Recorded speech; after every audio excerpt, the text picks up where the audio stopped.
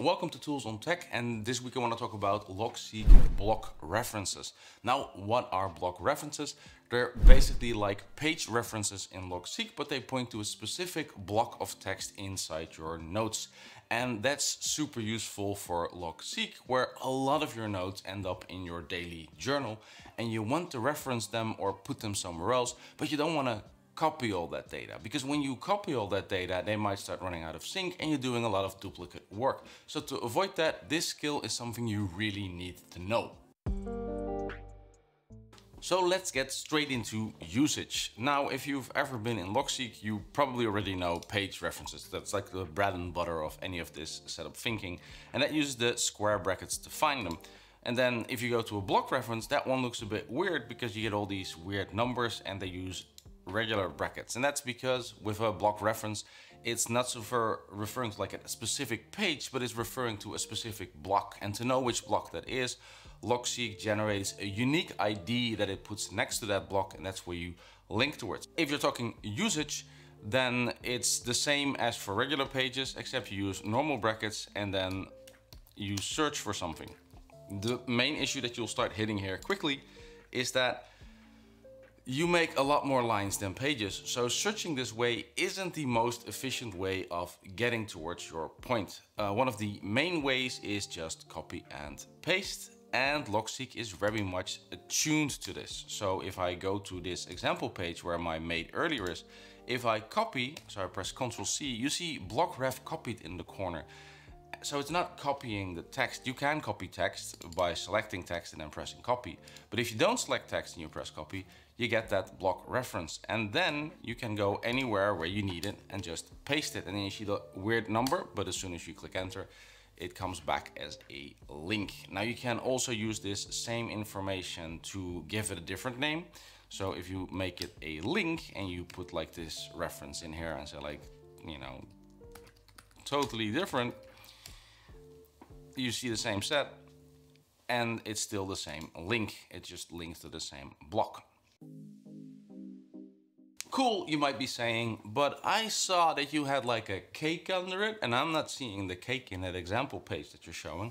And that's the difference between a block reference, which just makes a link towards a certain block, and a block embed, which will show you the whole block and all the sub blocks that are under it. So let's do that one. And for that, I usually use the Ctrl E, or you can use the embed. We'll show you both. So first of all, let's say we want to search. I do slash, I search for embed, I find block embed, and then I get a search block. So I say made earlier, sorry, typing wrong, made earlier. I see my page, I see the unique ID, I click on that, and then voila, my cake is done. That's one way to do it. And then the other one is by copying it. So I'm going to remove this one. And because it's just a reference, nothing really gets removed. I can go to the example page, go to the block that I made earlier. Instead of Ctrl V, I'm going to press Ctrl E. And then it says a block embed copied. So let's go back here, do a paste. And exactly what we expected, a complete block references. That is the basic uses of block IDs, and being able to copy and paste them somewhere is the first step in getting real good use from it. But let's dive a little deeper.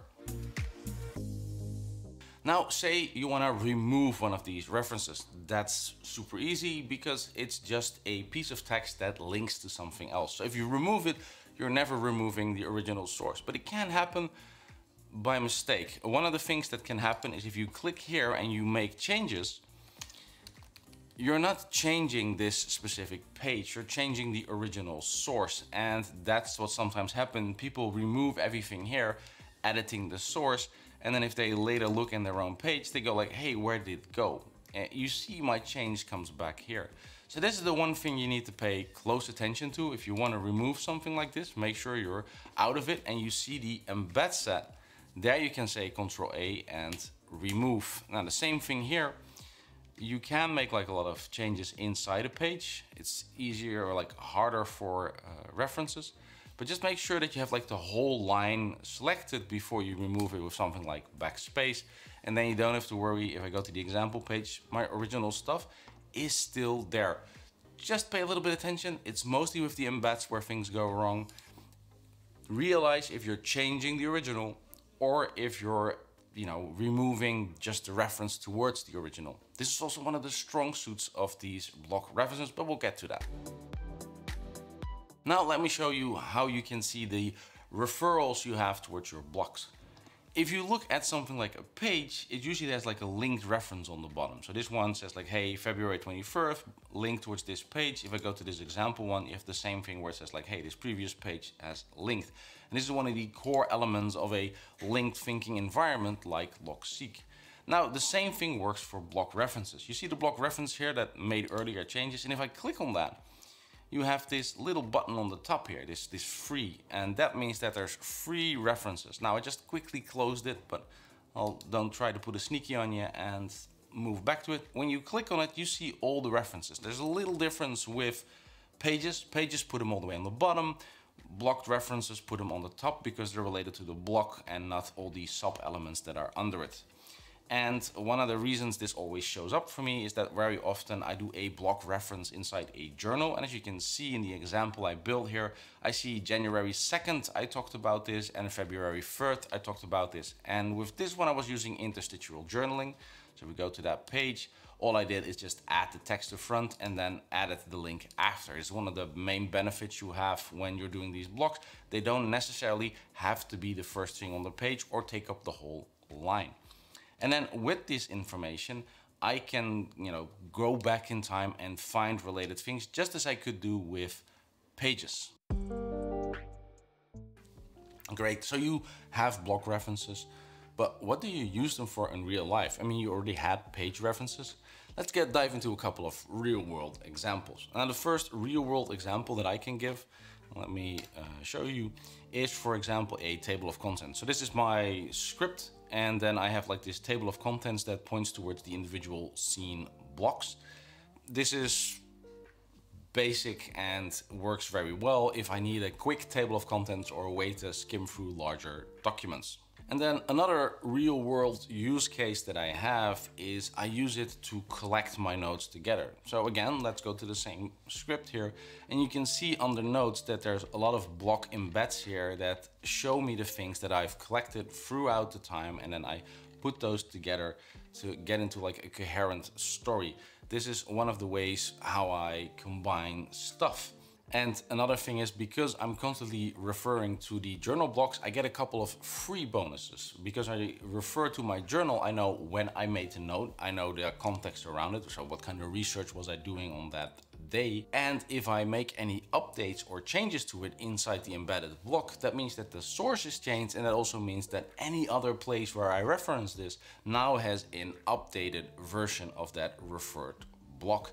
And this is something where I'm currently working on, which I call like just-in-time note-taking, where I don't modify notes, I just make like a summary and then I work on those notes as I need them. I'll dive into that one in a later video.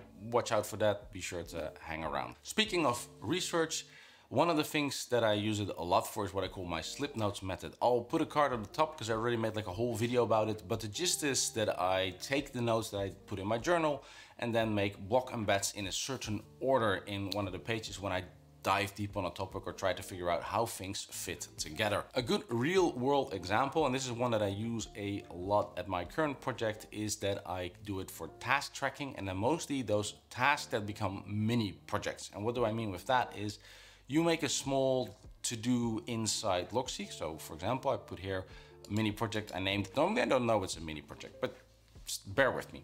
So I name it something, I label it A because it's important, I need to get this done, and I might put like a subtask under it. And then as I'm working on it inside my log, I put the time and I do a block reference towards that project. And the benefit for that is that all the work that I'm doing on that specific task that usually gets broken up over a couple of days, I can just click on this, get towards it, see all the subtasks that are related to it or any other information that needs to be central. But this, the block reference, shows me all the times that I've been working on it. And then I can just go back in the logbook. So like, oh yeah, I worked on this on February 4th, 13th, 23rd. Finally got hold of X, I'm gonna be working on it. This is a super simple way to turn small tasks that are growing into something that's still all related. So group all your notes together.